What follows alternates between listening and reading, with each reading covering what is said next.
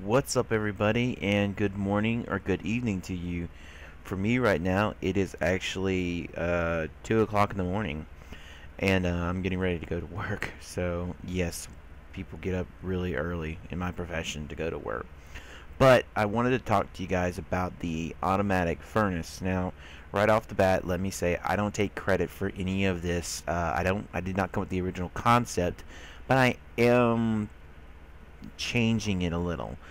So I did do some research and I did try to find people who have actually done it. And a lot of them credited someone else, and then you went to that person and they credited it to someone else. So I don't take any full credit for this setup or this idea, but I did change it a little to fit what I need. So to start off with, welcome to my test world. Um, this is where I've been testing new things, new ideas, and in my old world, I deleted. So, kind of think of it like a brand new lab for me. So let's get started. Now my automatic furnaces are pretty simple. First, you start off with a regular chest. Then behind that, put a hopper. And hold down Shift and pointing at the chest. Then put a furnace on top of the hopper by holding down Shift and clicking on top of the furnace. Alright, now what this will do is anything that is here will go in here. Okay, again, this doesn't require redstone. Okay, so I'm gonna make that clear. It doesn't require any redstone for this particular setup. Alright, then you'll put another hopper holding down Shift on the very top of the furnace, and we'll go over that quick here shortly. Alright, after that, put another hopper on the back side of the furnace. Alright? Now, I know I'm in fly mode, but let's pretend you're doing this in your world. You can use any type of stone you want, okay? I do suggest that you do use cobblestone or not cobblestone, but I'll get out in a minute. Uh, uh, uh, it's too early in the morning for this, but I needed to do it because I had a couple people ask me at work. They were like, "How do you do that?" And I was like, I'll make a video of it." Half slabs. There we go. I do suggest you use half slabs. Now, let's say, for example, that you dug this into your mountain base, or you got a house or something, and you want to hide this. Okay, so it's not a big deal. There we go. I'm trying to find an angle here. First things first, you'll want to put a chest, and you can face it however you want. I like facing my chest out on top. Okay, just hold down Shift on the top hopper. Just hold down Shift and click on the top, just like you did with all the other ones, and put a chest here on this hopper. Okay, that's pretty much it. There's no red power needed. Redstone red power. Wow, that's a classic game, classic reference. Uh, no, nothing really needed after this. I mean, except of course a coal or something. But like for example, if you um, take your half slabs, and you can go in here and decorate it. You can hide like this piece right here, and you can make it look really good to where it's on the outside, no one can see it, and it doesn't have any redstone attached to it, so you don't have to worry about, oh no, am I going to cut off my redstone? I've done that several times. So that's the only reason why I know. But like I said, you can just decorate it any which way you want. Um, Hell, for that matter, you could put a half slab right here, and I believe I did this in my world uh, for my very first furnace. Okay, so there you go. I mean, nice setup. I mean, it's what, 1, 2, 3, 4 blocks high, 4 blocks high with the half slab, so 4.5, I guess you could say. Now, how does this work? It's very simple. Because you don't have, I mean, you need to get some coal. Forget about that. Coal. It doesn't matter. Charcoal, coal. Um, oh, just put your coal in. Now see how this is moving? It is moving to, whoops, my bad, wrong one. Told you it's too early in the morning. That one right there is for the top, as you can see. It's this one back here is the one I want. I want this one. There we go. And then now, as you can see, the furnace is getting its fuel. And then up here, we'll just throw some cobblestone sticks, cobblestone sticks. So there you go. It's already cooking, and it's stacking. So you can just walk away from this, literally, and you don't have to stand here and wait for it. You really don't have to stand at, stick around at all, because everything that's cooked will be cooked and put in this chest. So, and I apologize if I sound just groggy. It's because, like I said, it's 2 o'clock in the morning. So I couldn't even remember my own setup. That's pretty bad. So you can put iron. I mean, whatever you put here. Let's do that. Let's try this. Let's do iron. I'll throw a couple. Oh, too many. We'll throw some iron in there. Let's throw beef. Yeah, we'll throw some beef in there. And you can see just how quick it is rocking. And the reason why it's, it's sitting there, and then now you don't see the iron, because the iron is actually right here. So you have a good amount of space of just, if you got a bunch of iron, you can just lay it all in here, and eventually it will come out. So you got 24 there.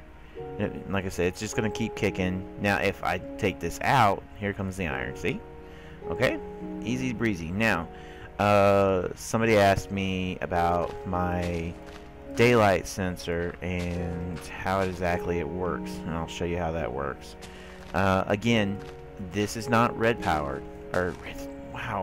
This is not redstone powered. So, the only redstone power that I have on my particular setup is the daylight sensor, which is super easy, and it's very compact. And I'll show you that real quick. So get off of that. So basically, you're going to do the same thing that you always do. Excuse me for one moment. We have to change that to day, and I've been messing around with the music. Turn that down a little bit. There we go. Sorry about that. I know tutorials are supposed to be quick, so I'm trying to make it as quick as possible. So you put redstone, 2 redstone lamps, and then you just put a repeater right in the middle. Okay. Then you follow that up with redstone, and you can go anywhere you want with it. You can up and about or wherever, and then you throw down a block of your choice. Doesn't matter which one. All right. And you're going to invert the power, okay? So that basically means you're going to put a redstone torch on one side, right? All right, and then you're going to go, you can go 1 more or 2 more. I always go 2 more just in case. And you put the sensor down, okay? What this does is this cuts off this, okay? It inverts the power so that, you can tell it's time for me to get up. Shh. Be quiet. You're gonna wake people up. Sorry about that. Whoops. But this will cut off the power. Now, you can hide this if you wanted to with just taking them. I love half slabs for some reason. I dig half slabs. You can take half slabs and go along here and clean all this up. Actually, you gotta go like this. You got to go a block higher than your redstone, which is no big deal. And you go out. I mean, you can hide all this. I mean, that essentially, see, as you can see, you can't get on top of that redstone, so you actually have to go a block higher than your actual redstone is. So, you can just, like I said, you can adjust the redstone to wherever you want it to go, and again, because the hopper is not redstone powered, you don't have to worry too much about whether or not you're going to cut power to it, or cut power to the hopper. And again, like I said, you don't have to do it like this. You can make it more compact. You can make it as compact as you want. You don't need, you can put the daylight sensor somewhere else. But I like putting it with my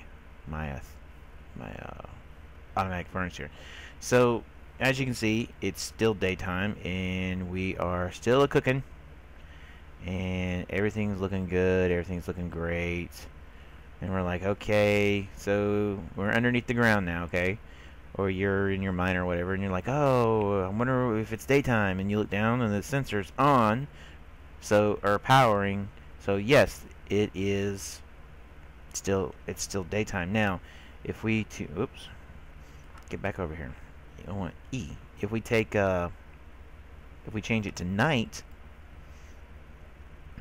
Now what happened? Now this is what I was talking about.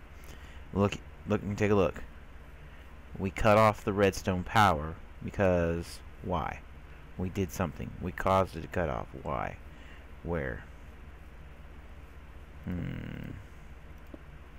We did something, and then I did this in the Let's Play too. So don't. This is normal for me.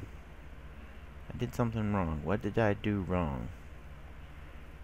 I inverted like I was supposed to. Did I put one too many redstone? Is that what it was? Let's find out. Oh, it's too early in the morning for this. I've had this down pat. What the hell? Oh, duh. There we go. My bad.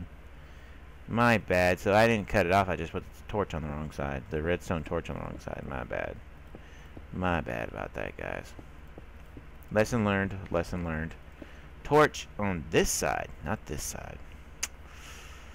I don't, as you can tell, I don't really do a lot of redstone power, which means we can actually do this and not cut it off. Sweet. But there you go. It's now you can tell it's it's nighttime, just from the furnace, and I haven't had to touch the furnace in all this time because everything is getting shifted into here, which is awesome because we still got iron going. Or not iron. We still got whatchamacallit going. So yeah, that's pretty much it. I apologize for all the rumbling, but the important part was this, and then of course the additional part was if everybody doesn't know how to invert power, or yeah, is it invert? I can't remember what it is. Anyways, reversing the power for a night sensor. That's how you pretty much do it. Just remember, put the torch on that side, not the other side. Anyway, guys, I gotta hit the what do you call that thing? My job. I gotta go to work. And thanks for watching. I appreciate everything everybody does and does. Please make sure that you are, because it's 4th of July, it's coming up. Please be safe, be secure, and don't drink and drive and all that good stuff. I will catch you around some other time. Later.